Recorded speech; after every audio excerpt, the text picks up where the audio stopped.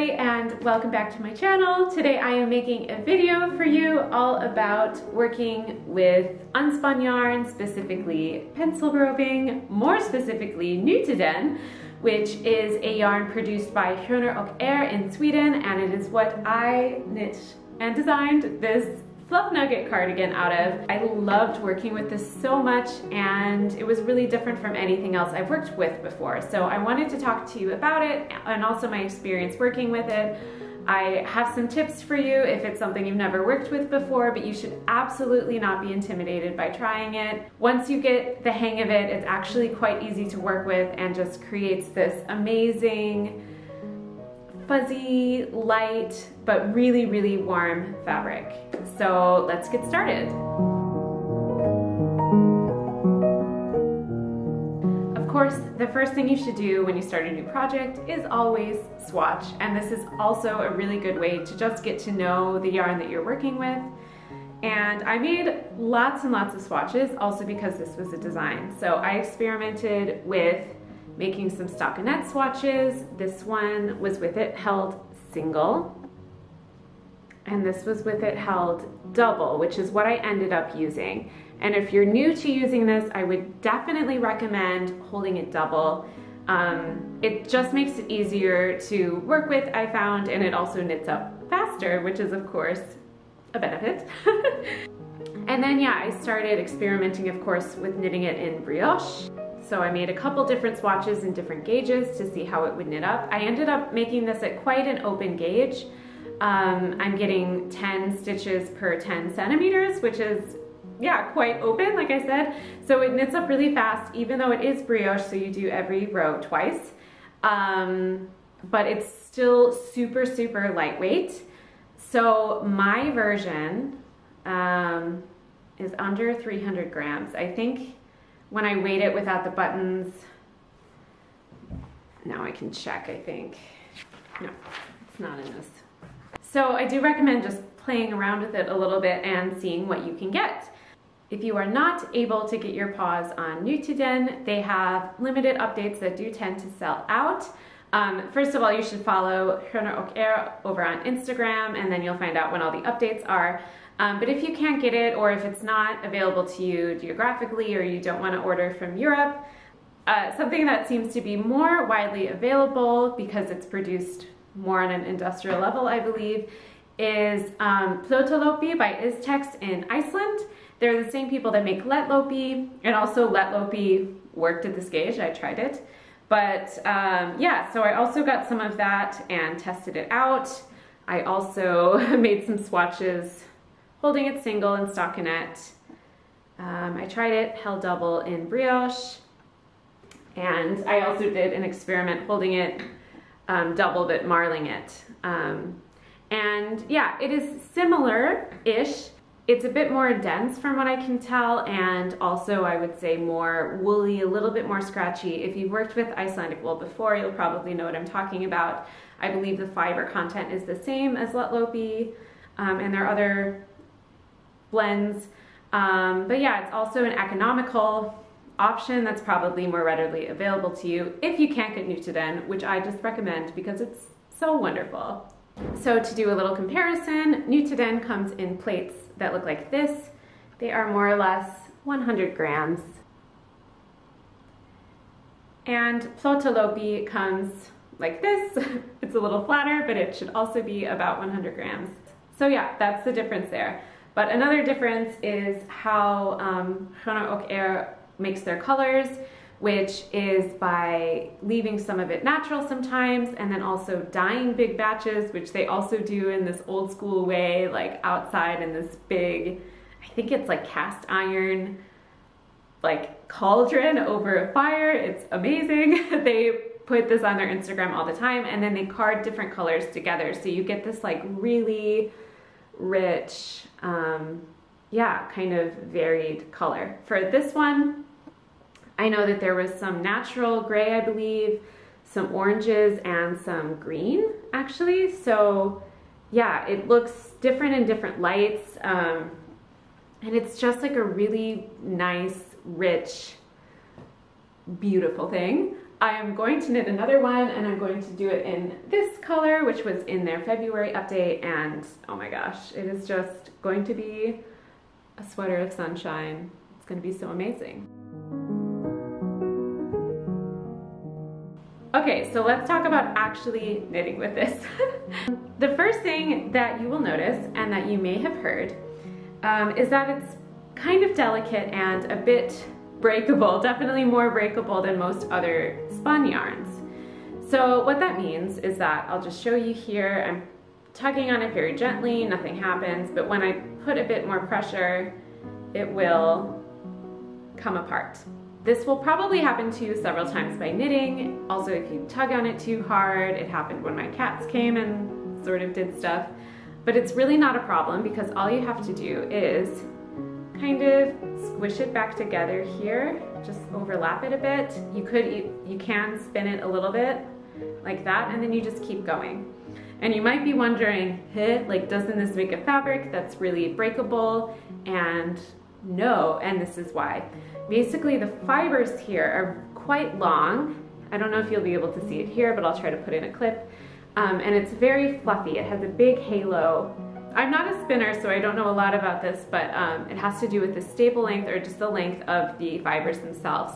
So while if I hold it far apart, it breaks, like I showed you. That was the same spot. If I hold it really, like, if I hold my fingers close together, I'm pulling as hard as I possibly can, and it's not breaking. This little area that I'm doing is wider than any of your stitches would be. So that's just to tell you that your sweater isn't gonna fall apart. It's really not that delicate. Once it's knit up, it's a really strong, resilient fabric. So one thing I had to get used to was actually how to get it off of the cake. And I knit this, again, held double, so I just had 2 cakes or plates going, and just found that when I needed more slack, I couldn't just tug on it like I could with most yarns, but instead, I just sort of unraveled it like this. A lot of times I found it was easier to have it on the floor or somewhere below me so that it was kind of easier to get it off like this. So I did this, I think, for the entire body and one of the sleeves. I'll talk about this, I think, in a future video. I seamed my cardigan together inside out and didn't notice until after I'd finished the sleeve, so I had to rip out the sleeve and everything. And after that, when I ripped out the sleeve, I wound, which was pretty easy actually to frog back. I was worried about breakage, but it really didn't do that. Again, it kind of like, once you knit it up, I think it smushes to itself. But when I ripped it out, I then wound it by hand into a ball. And I found that working from it this way was so much easier. So after I reknit the sleeve, I decided for the other sleeve and for the button band that I was going to hand wind balls off of the plates in order to do that. And this just made the actual knitting faster. Of course, I had to take up extra time to do this, but then I could just pull from the ball would roll naturally, and it went a bit faster. So feel free to try both ways and see what works best for you, but I found that, at least for the way that I knit, that was more comfortable and faster in the end. So there's a little pro tip for you.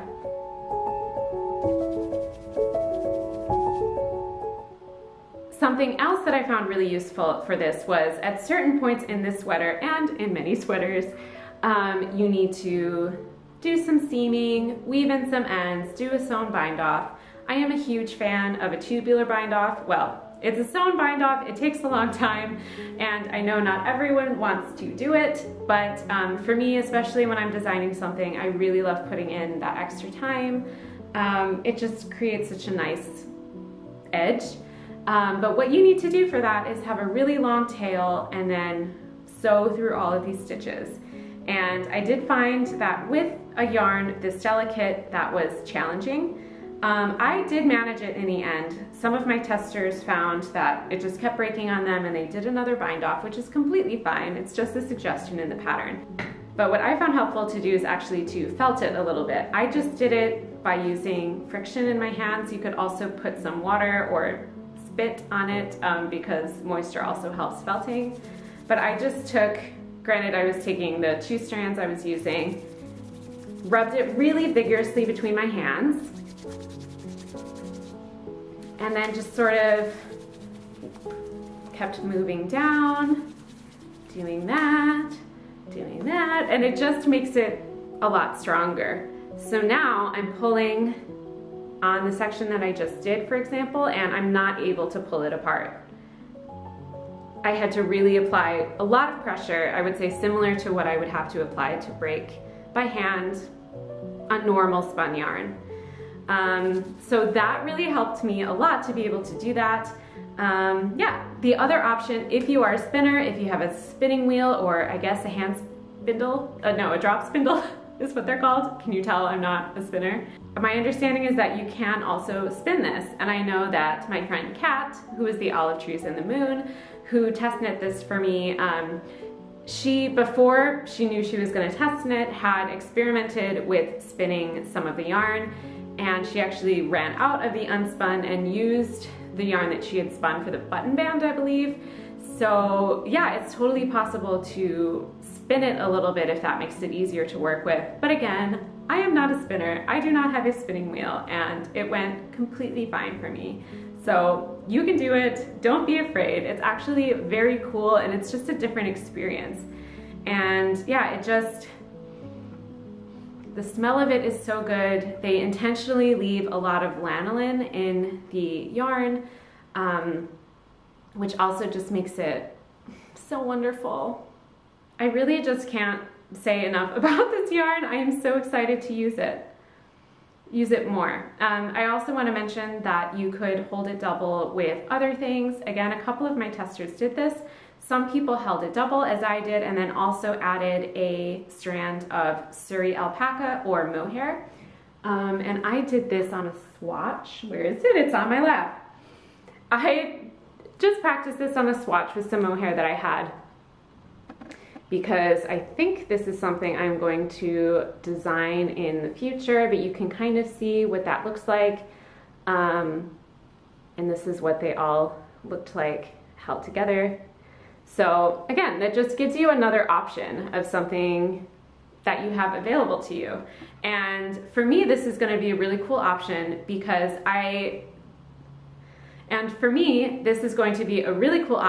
I actually have another sweaters quantity left of this color that I used, which is crazy, but we just way overestimated what I would need. In brioche, I usually overestimate a lot because since you technically knit every row twice, I just thought it would eat yarn. But in the end, I think this is probably the lightest sweater that I own, even though I knit it in basically the equivalent of like a heavy fingering held double. It's crazy. Again, it makes no sense. But also because of that, the cost is relatively low for knitting a sweater like this. I can tell you that the pricing of this yarn, I don't have it in my head, but I will put on the screen what the current price range is in Swedish krona, I believe. The price can vary a little bit depending on how much dyed fiber is in it, because of course that takes more work. But I believe it works out at the current exchange rate as I'm filming this to about 14 to 16 euros per plate. And I've worked out in the pattern for this how many plates that you need, and yeah, it's actually super affordable. So yeah, I used 3, granted this is the smallest size, so that was about, what, 45 euros-ish, not counting shipping, of course. And the largest size that I designed, I believe uses 7. So yeah, that would be, you know, a little over 100 euros, which still isn't crazy. And that is like the largest size. I would say the average is between 4 and 6. So yeah, it's really not expensive at all to knit yourself a sweater in this amazing yarn and supporting an amazing small business. What they do is just so cool, using really local wool, dyeing it all themselves, doing things in a really traditional way without any chemicals. Really awesome. So I really encourage you to check them out. Their next update for March is on March 21st, 2021. And yeah, if you want to check them out, you can. They also have a Patreon, where Carolyn records beautiful podcasts, and she talks so much more about the yarn and the colorways and how they came up with anything. So if you're really interested in that process, I encourage you to check that out as well. And if you would like to knit this pattern, it is being released on March 17th, again, 2021, that is the year right now. However, it is available right now, early access, on my Patreon to my tiers 3 and 4. Tier 3 is 10 euros and tier 4 is 15 euros. They have slightly different perks, but both of them you can get this, and the full price of the pattern is 15 euros. So you're actually getting it early and saving 5 euros and getting a bunch of Patreon perks. What could be better than that? It's a no-brainer. So that will all be linked down below. I will also link the Ravelry and Payhip links when it's released. So yeah, I hope that I inspired you to try something new if you haven't tried it before. This amazing, amazing, amazing yarn. I love it so much. I love this sweater. It's getting so much wear, and yeah, I hope that you all want to make a fluff nugget out of Nutiden yourselves. So yeah, please feel free to also follow me on social media. I'm Soprano Knits over on Instagram. Tag me if you're making the sweater, and if you use this yarn, I would love to see it. And yeah, leave a comment below letting me know if you've ever used unspun yarn before and what your experience was like. I would love to hear about it, and I will talk to you all soon in the next video. Bye!